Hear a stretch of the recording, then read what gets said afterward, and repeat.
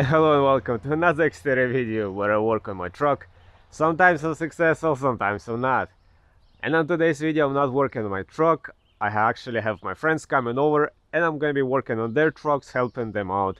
And one of the things that I'm planning, hopefully gonna happen today, I'm gonna help my friend install a solar panel on his truck to keep his battery constantly charged. But the way we're gonna do it, I'm actually gonna install a solar panel up on the roof. It's gonna be by the same brand. He picked up a different size panel. It's a 30-watt panel and it fits just perfect on top of the roof on the wet box that our Xterras have. So that's the plan, to install the solar panel there, run the wire down. He also picked up this MPPT controller, so we're gonna install that as well, wire up to the battery. That way it should be always constantly charged up.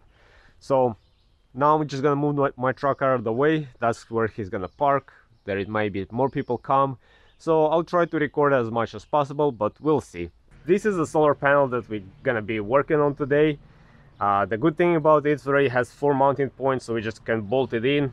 Probably gonna put a few bolts here or double-sided tape on the roof. We got our MPPT controller and some extender cable. So let's see how this all gonna work out. Plan is actually even to drill a hole into the roof, pass the wire inside, but let's see. So now the plan is to clean over here, because somewhere over here we're gonna make a hole to pass the wire through. So the wire from here, from the solar panel, gonna go through the inside, down the passenger side and out to the engine bay over here. And somewhere over here we're gonna install the MPPT controller and wire it up to the battery.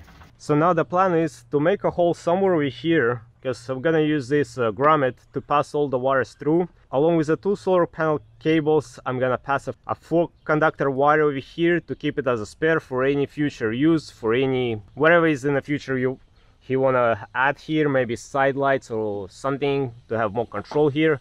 So gonna make a hole here and guide our wires over there. I'm gonna drill the hole over here. I already checked on the knees, there is nothing there. So first I'm gonna make a pilot hole and then I'm gonna enlarge it with this hole saw.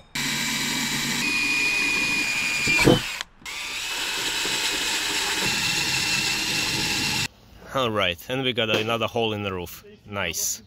Alright, so now I'm gonna use this grommet, gonna pass it over here, and also gonna seal all the way around with this ultra clear silicone. This one is pretty good, been using for quite some time, and when it dries it doesn't leak at all and it doesn't crack on the sun or anything.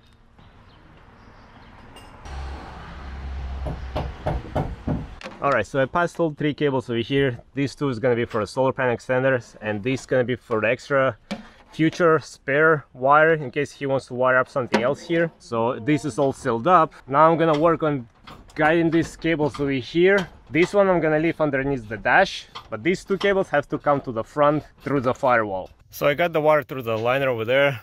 I passed it over here on the side, got it all the way down over here. Now this wire, like I said, it's gonna stay over here as spare.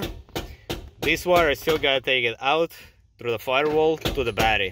So now I'm gonna mark 4 holes over here. That's where I'm gonna bolt it.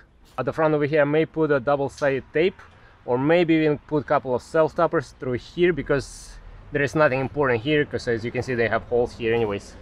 And then this wire is just gonna go inside of this box, and that's where the splice is gonna be done. So on this side I put a double-sided tape, which is gonna be over here, so hopefully it glues in place. If not, I'm just later gonna put a couple of self-stoppers and that should be good.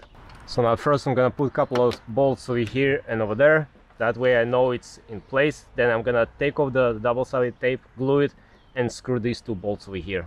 So now, not to damage the solar panel, I put some rugs over here, some soft plastic over here with the weights, so the double M tape has some pressure on it. But this is done, so now I can get the wires inside there whenever I removed it and make all the splices. Alright, so we have all the wires connected over here. This unit, with just double thick tape, I glue it to the WOS switch. He also has the WOS switch, by the way, installed. And actually I did install it some time ago. Anyways, so the wires are connected over here with extended cable. So now just gonna tuck them in and work on this end, connecting to the battery. Alright guys, all the connections are done over here. It's connected to the battery. So now just gonna finish connecting the solar panel. Gonna get an app for this controller and see if it's charging the battery, if it's reading the load. And this is a final look at the solar panel, how it's installed. As you can see, the double stick tape over here worked pretty good. It's all sealed over there, it's not coming off, so it fits perfect over here. So it's all connected. Now we're gonna get the phone and make sure that it's charging the battery. Alright guys, as you can see, we are connected and it's charging currently, so that's pretty good. It's working, it's pulling 24 volts. That's pretty good, so it's a success. Alright guys, it's the end of the day, it's getting late, it's getting dark, but most of the work was done. The solar panel was done and it's up and running and it's working. So I think my friend is actually pretty happy that his setup is working now.